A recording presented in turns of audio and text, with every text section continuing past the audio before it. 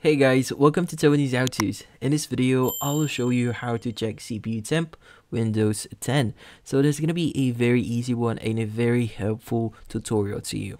So first thing that you want to do here is you actually want to open up any browser that you have on your PC.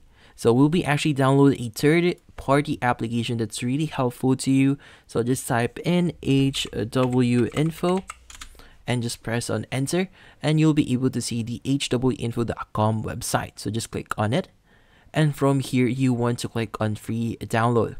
So from here you'll be able to choose from the selections that you see here. We have the installer, the portable, and the portable for the OS. So what we want to use for this one is the portable one, but if you want to use the installer, go ahead and do that. But for this tutorial, we're just going to use the portable.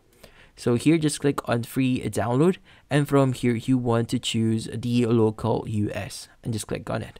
Now from here you want to open up your zip file here, and once you open that up, you want to go ahead and drag the .exe file for your Windows here. So if you don't know the type of Windows that you have, for example, if you don't know if you have 32 or 64-bit, I would suggest you to first right click on this PC first, and you want to go to properties.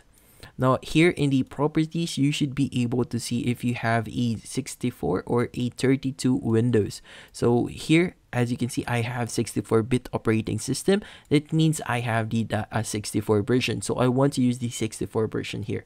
So just drag and drop it here on my desktop here. And once it loads up, we're going to actually use it. So here we have the application itself. We want to double click on it. It's going to ask us permission to run. Just click on yes. And from here, we want to click on start. Now from here, it's going to start things up here. But the next thing that we want to do here is we want to close the first thing that you see here, which is the system summary. We want to close this one. What we want to go to is we want to go to sensors. And under sensors, we want to look for the following. The following that we're actually looking for is the CPU package here.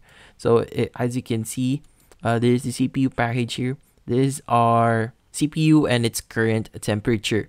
So as you can see, it's around 54 Celsius, as you can see right now. So that's how basically you see or check your CPU temp in Windows 10.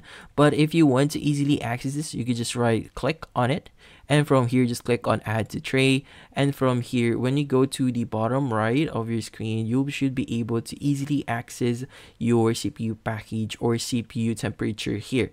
So if you can't see it directly at the bottom right of your screen, you could basically just drag and drop it here, somewhere here, and as you can see, I can now view it directly at the bottom right of my screen, and that's about it. So thank you for watching. If you have any questions, feel free to ask in the comment section.